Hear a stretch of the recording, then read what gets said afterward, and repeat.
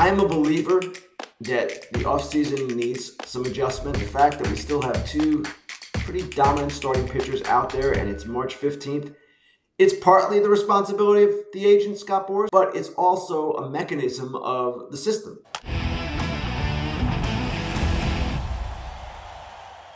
Let's bring in FT, Senior Insider, Ken Rosenthal, to talk this out a little bit more. Ken, happy Friday to you. And what do you think about the Braves adding Adam Duvall? And we can cover both layers here, what it means for Atlanta and what it means for Duvall and the rest of the free agent market. First off, I know Alex Anthopoulos said they're not worried about Kelenic and they're committed to him, and he does play great defense. And for all the reasons Eric just stated, he should succeed. That said, when you can get Adam Duvall for $3 million as insurance for Jarred Kelenic, just in case, you do it every day of the week. And it gives them a deeper group. It just is such a positive move for them overall. He's had great success there twice now. I just like it from all of those perspectives. And I'm a believer in Kelenic. I wrote a long story about him last April when he was really hot. And it seems to me this kid is extremely talented. He's also hard on himself. And when he gets into one of these ruts, he can get down on himself. So he should thrive in that lineup. But right now, with the way he's going this spring, if I'm Alex Anthopoulos, at least I have a touch of concern in my head about what's going on. As for the market, we've seen what's happened here, Scott, and it's pretty clear. If you're going to sign now and you're not Blake Snell or Jordan Montgomery, maybe even Michael Lorenzen, maybe even Mike Clevenger, you're getting $3 million, $2 million, $1 million, maybe $4 million like Kike Hernandez did.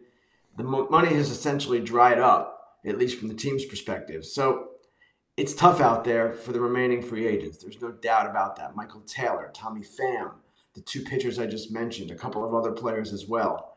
Brandon Belt is still out there. And it seems to me that if those guys are going to play, it's going to be for this kind of money. And in the case of some of those players, they believe they are worth more than that, and rightly so. They are worth more than that. Adam Duvall is worth more than $3 million, but it's supply and demand, it's the calendar, it's all these things working against them. Have you heard anything from ownership? Because players think, and that's, I think, how you should be as a player, that you are worth more than it. Is there something from ownership that, you know what, we're okay with just filling in the pieces as, you know, your minor league free agents? If you want this job, you can have it for this amount. That, you know what, it's not really worth it. You know, what Adam Duvall did last year's 21 homers, that's not worth it at all. Or Brandon Belt, that's not really worth it. Is that why? Or is it just strictly to just save money and say, it's okay, we're just not driving the market up? Eric, I don't think it's the owners necessarily. It's the GMs. It's the presidents of baseball operations. And this is the way teams operate now. Many times they say just the way you described it. Well, Brandon Belt might give me this, but my kid might give me this. He's not worth the difference. And to me, that's a fallacy. That's false thinking. Brandon Belt had a really good year last year. Tommy Pham had a really good year last year. Michael Taylor, one of his best years in some ways, certainly from a home run perspective, and he's a great defender. Those are quality, established major league players, okay? They're not kids who are going to come in and do the same thing that these guys can do. Sorry, it doesn't work like that. And I do not subscribe to that theory that you can get equivalent WAR from a youngster. Maybe you can, but it's got to be a pretty good youngster because these guys are, as I said, established, competent, qualified major league players. Now, the market is what it is, right? Every year, guys get squeezed. Every year we see players not forced into retirement, but choosing retirement because they don't want to play for the money being offered them. And I understand it from the player's perspective. I also understand it from the market's perspective. It is what it is in a sense. So for these players, it's just a really unfortunate circumstance right now. And I don't know what they were offered earlier in the offseason, if anything. I don't know if they could have played this better, but these guys, as I've said many times before on this program and my own, they should be in camp playing. They are major league players. I know Boras is going to butt up against this, and maybe even the Players Association would a deadline force teams to make their teams early in the sense that, like, let's say we have the deadline December 20th. You can have a Christmas vacation. Other people can do their things, but now you don't really know what you're getting in your minor leaguer that's supposed to come in.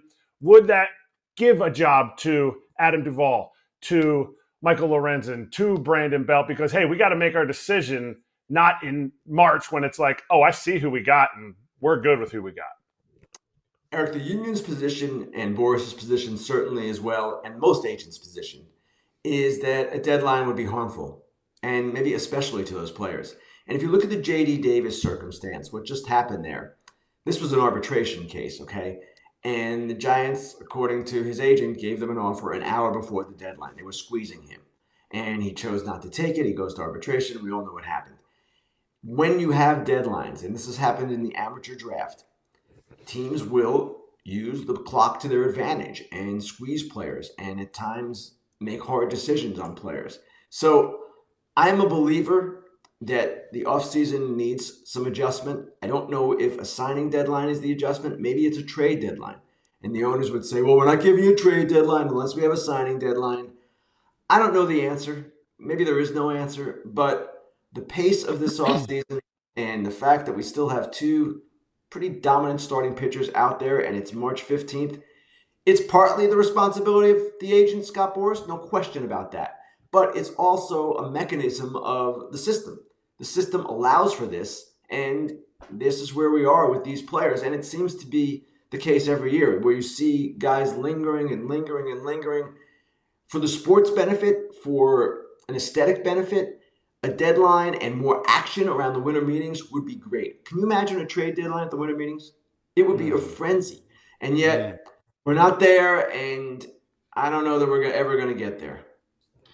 How about a team like San Diego? I mean, they're like one outfielder away. So, I mean, why not an Adam Duvall or a Tommy Pham? Like, what? I know they just made that big trade with Dylan Cease, but is there an option for San Diego maybe to go after one outfielder, which they desperately need, I think, in my opinion? Todd, I agree with you, and they should be on one of those guys. But as we've reported and talked about all winter, they are under financial restrictions to some degree. And the reason Dylan Cease was preferable to them than a free agent is because he's $8 million this year, maybe $11 or $12 million next year in his final year of club control. So a Tommy Pham or a Michael Taylor would make a lot of sense for them at this point, a lot of sense. They're going to go with a kid, Jackson Merrill in center field, who has impressed scouts and had a great spring. He's still unproven. He's playing a new position. He had like a 320 on base last year in the minors. I love when prospects come up. It's one of the best parts of the game, in my opinion. But let's face it, we don't know if he's going to succeed. Profar has an ankle injury now. We don't know how serious it is. Regardless, they need outfielders. And they made a great move, in my opinion, to get Cease and really shore up their rotation, put themselves in position to be potentially a wild card contender. But if they weren't under these financial restrictions, maybe they'd have that outfielder by now. As we know, Garrett Cole in trouble with the injury. I'm looking, in my opinion, probably around 3 months, with all said and done. We'll see, whatever. Talk about free agency. Yeah, talk about free agency. There's a Michael Loreznen out there, a guy that can be a starter and a reliever, like Scott said before. Why not, Cashman, go out and get a guy like that for the sole purpose you can put him in the bullpen and have him dominate there and make that bullpen even better? I'm with you. And to me, Michael Lorenzen makes a lot of sense for the Yankees right now. He's sort of a stopgap in the rotation. And yes, he can do both roles. They don't want to pay Blake Snell or Jordan Montgomery and essentially pay double, right? They're at the 110% luxury tax rate. So if you give Blake Snell $30 million, it's essentially $62 million, something along those lines. That's a lot of money for even Blake Snell. So Lorenzen, who would come at a much lower cost, would seem to me to make a lot of sense for them. And I would not be surprised to see them act. The White Sox are also on Lorenzen. They need rotation reinforcements now that Cease is gone. Obviously, he's going to go at some point. He's probably going to benefit from all that is going on in the market with injuries and all these different things. But at the same time, these teams are looking at their pitching staffs, and they have to feel that they need at least one more piece. Both those teams I just mentioned, not to mention any number of others. Houston, as Chandler Rome just wrote in The Athletic, they are perhaps in the mix for Blake Snell because they're dealing with some questions. Verlander and Javier and Valdez coming off years for them. So it's kind of playing into the agent's hands, but at the same time, what teams at this point have $30 million a year to spend? Not many. Maybe it's Houston. Maybe there's another team out there, but that's the problem that Snell and Montgomery are running into. Ken, I'll mix in a fan question here. Michael said, can you ask where talks are between the Angels, Snell, JD Martinez, and we can just cover as a whole where the Angels are at, and do we have any inclination that they're going to suddenly pop up and do something? I mean, in fairness, me personally, I think even if they did add one player, if they're not even close to a playoff team, they might realize that themselves. But I don't know what your perception has been of them this offseason, just adding a bunch of relievers. My understanding of where the Angels are, Scott, is that Perry Minasian, their GM, has been lobbying Artie Moreno all winter to sign a Blake Snell, maybe to sign a JD Martinez. And Artie Moreno has held fast and said, no, we're not doing at least Blake Snell to this point. Now, is it possible that it drops? Buster Olney of ESPN reported about, a week ago that the Angels actually are Blake Snell's preference. That would seemingly indicate that maybe there's a chance there. But historically, Artie Moreno has not given long-term pitchers or long-term contracts to starting pitchers. He's invested in position players, from Josh Hamilton to Albert Pujols to Anthony Rendon to, of course, Mike Trout. But he has not gone very often long-term with pitchers. I think C.J. Wilson was his biggest deal for a starter outside of Jared Weaver, who was an extension. So from that perspective, it would be somewhat out of character. And I'm with you, Scott. How do we know this team's any good even with Blake Snell? Because the entire thing, to me, hinges not just on their pitching, certainly that, but also the health of Trout and Rendon. If they're on the field, yeah, I can see the Angels competing for a wild card spot. Will they be on the field? That's the question. If there is one guy in Major League Baseball right now that can switch outfield to infield positions, the only guy I could think of that could play shortstop just like that would be Mookie Betts. I think, excuse me, got something caught there, but in my opinion, he's that guy that could do it. I think he's confident to do it. I know you wrote about this a little bit. This guy has all the confidence. We've seen him play second base. He's an athlete. You see him bowl. You see him do all these other things. This dude can do it. I believe in him, and you talked about him a lot at shortstop. And the game's coming up pretty soon, man. Talk about Mookie Betts and what he can bring to the table at shortstop. Well, this is a really interesting situation because the safe play for them would be to go with Miguel Rojas at short, Mookie Betts at second, right? They were planning to play Mookie at second. Miguel Rojas was their primary shortstop last year. Granted, he's 35, but he can handle that position. But they still believe in Gavin Lux as a bat. They believe he is going to hit. Andrew Friedman, president of baseball operations, said he is special in the batter's box. They want him in the lineup. So they're playing him at second base. They're playing Mookie at short to get Gavin Lux's bat into the lineup. Now with Mookie, it's really interesting. He was originally a shortstop. Actually, he played all over the field, but he played shortstop. And in researching that article and reporting for it, I learned that he still kind of has a chip on his shoulder from when the Red Sox moved him off the position, which was really early in his minor league career, more than a decade ago. He still believes he can play it. He's also motivated by the idea of becoming only the second player to win a Gold Glove in the infield and the outfield. Darren Erstad is the only one to ever do that. So here's Mookie. He's a guy who, as Friedman described to me in the article, any challenge he has ever been given, he has succeeded at, and not only succeeded, but wildly succeeded. So I totally believe he can do it. Now, the question is, how good can he be and how quickly can he get better? Because the danger here, as I wrote, is that initially he might only be an average shortstop, a fringe average shortstop. Maybe he gets to average at some point. Maybe he gets to above average. But that's the challenge. The way it was described to me, that's more the challenge than whether it would detract from his offense. He compartmentalizes really well. That's not going to be an issue. The physical part of it, if you were going to be worried about him physically at short, well, you should have been worried about him physically at second. Granted, short is a little bit more demanding. But remember, that's wanted to go to the infield to reduce the wear and tear on his body. So the question for me is how good can he be defensively and how much of an issue will it be in their infield? if you've got Max Muncy coming off a bad defensive year, but in much better condition and looking better, Mookie at short, essentially a new position, and then Lux at second.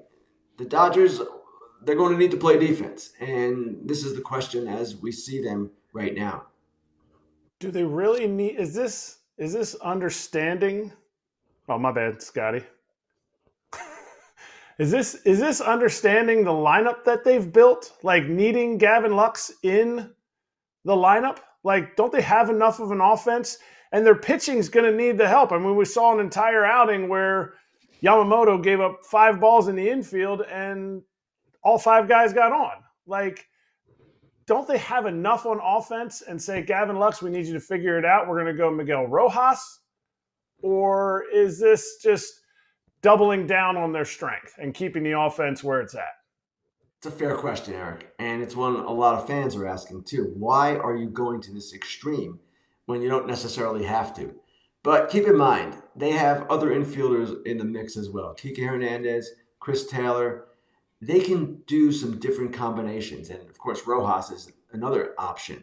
So if it doesn't work with Lux, then some of these things we're talking about, maybe Mookie going back to second and Kike and Rojas playing short, becomes a more viable thing.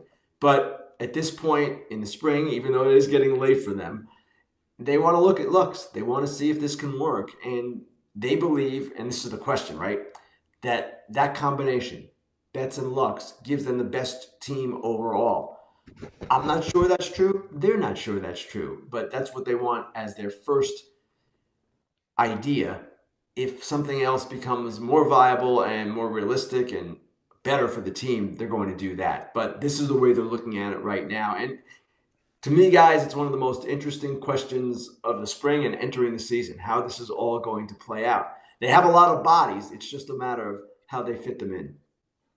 Ken, the way I look at the Dodgers these days is everything is about the playoffs. They realize that they've had many opportunities. They've only come through to the end one time during the COVID season.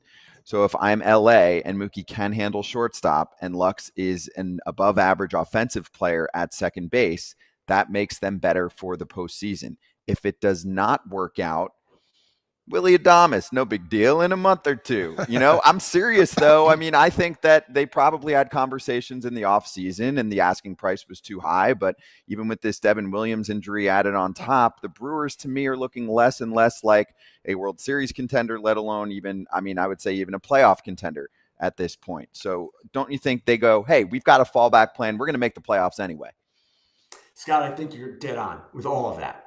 And I'm glad you bring up the possibility of Willy Adames, because the other option here, outside of all of those names I just mentioned, is at some point, if it's not working out the way they intended to or wanted to, you trade for a shortstop. Maybe it's Willy Adames, maybe it's some other player that we're not necessarily anticipating right now. They'll have the option to do that. So nothing is set in stone, and Dave Roberts issued that memorable line, "This is permanent for now."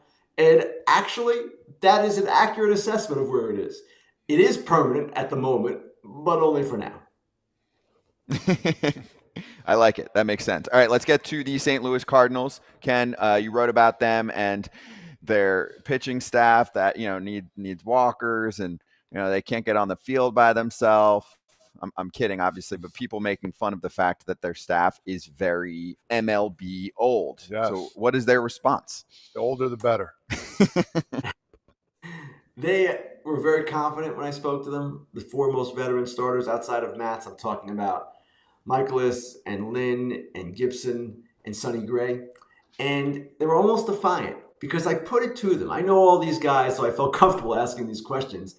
I basically was asking, how do you see the rotation and why should people believe it's going to be good? And each of them basically said, because we go deep into games. And Lance Lynn, as you might imagine, he's on our show regularly. He had a very pointed response. He said, we can eat innings. Young guys can't. They don't know how to do that. They're not taught to do that. We'll do it.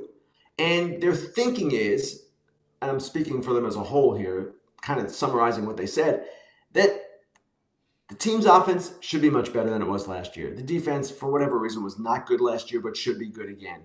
And if they can go deep into games, the Cardinals have strengthened their bullpen with Keenan Middleton and Andrew Kittredge.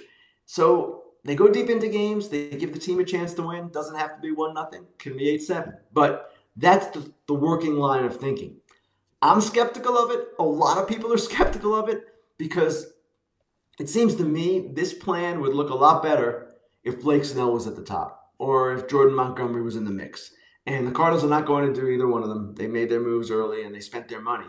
But come the playoffs, if they make the playoffs, what's their rotation looking like then? And the pitchers I talked to, they acknowledge that's a question. And Sonny Gray, it was really interesting talking to him. I said, Sonny, do you think you're an ace? And he said, I wouldn't have said earlier in my career, but yes, now I do believe I'm an ace. And he, in the postseason last year, had one good one, one bad one. He certainly can be that guy. But there are not many classic aces right now. He certainly doesn't qualify. There probably are only a handful in the game. So it's going to be a really interesting experiment with them too, how this all works out. Lynn, last year, most homers allowed in the majors, was a below average season. Kyle Gibson, yes, pitched innings, but from an ERA perspective, when you adjust it to the league and the park, below average. We'll see. And these guys are all accomplished. They've all done really good things in their career. And yes, they all can pitch innings, but they've got to be effective innings. And that's where the question lies. Maybe they'll have a chip on their shoulders too. No, Right I here. mean, yes, I'm not picking them to make the playoffs right now. They do, right? Yeah. I love the veterans. I love the team has, and they're salty too. They're like, you think of Lance Lynn, he's a salty veteran, and I love everything about it. Well, we're here for it. We'll have them on plenty, like Ken said. Ken, have a great weekend. We'll talk to you next week. Thanks, guys. Hey, everybody. Be sure to like and subscribe for more content. We're back here every weekday, all year long, so do not miss an episode. The videos are coming in all day. Here's another video you might enjoy. Baseball the way it should be covered.